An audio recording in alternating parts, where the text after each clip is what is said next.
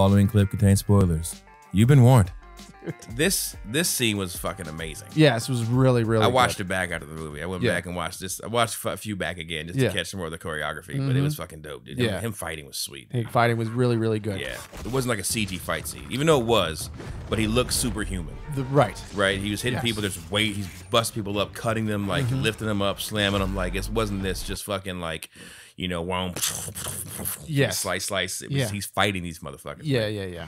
I really liked the move where he's got one guy and another guy comes at him with an axe and he sort of blocks it with the blade and flicks the axe up and then he catches it and tomahawks dude in the head. I was like, oh, that was sick. That was so good. It was awesome. Yeah. There's a moment where he's decloaked and he just sort of like walks over to a guy that's got the musket pointed at him, and Predator's just like sort of walks up to him and he's just like, go ahead, take your shot, and just waits. Yeah. Stares the guy down. The guy's like, bang, and it just reflects off his helmet back at the guy and hits him, and it walks off. It's like, oh man. Yeah. There's another scene where like there's three of them and they got their muskets. Yeah. And they're all pointing at him, they shoot him.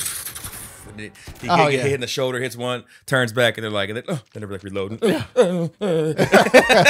He's like, all right, my turn. Right? For full episodes, find us on your favorite podcast provider. Check us out on flicksworthwatching.com.